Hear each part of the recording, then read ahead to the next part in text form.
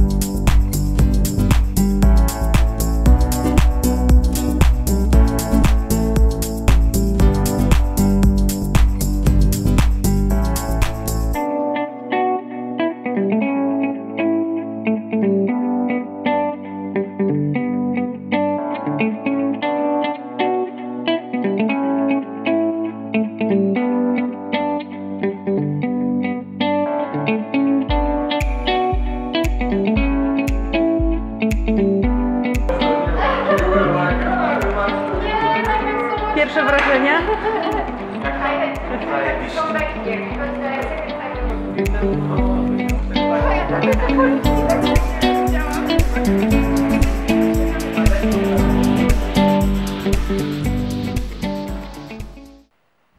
I jak na razie to koniec tej świetnej przygody. Został zaspokojony taki mały głód i mam nadzieję, że jest to dopiero początek większej, jeszcze bardziej epickiej przygody. Takie latanie jest jeszcze trudniejsze niż może się wydawać na pierwszy rzut oka, ale wydaje mi się, że w miarę łatwo można załapać podstawy. Ciężko powiedzieć coś o tym więcej niż że jest to po prostu zajebiste, po prostu świetne uczucie. Trzeba to po prostu samemu przeżyć, samemu spróbować, żeby pojąć o co w tym chodzi, jak to jest. Naprawdę świetne, więc jeżeli spodobało Ci to, co widziałeś we vlogu, a może już wcześniej myślałeś o spróbowaniu indoor skydivingu, polecam. Padnij do takiej placówki, nie wiem, flyspoty są dwa, jeden w Katowicach, jeden w Warszawie. Nie wiem, czy mają jakąś konkurencję w Polsce, ale po prostu Google it, znajdź gdzie masz najbliżej, jedź, przeżyj to, naprawdę warto.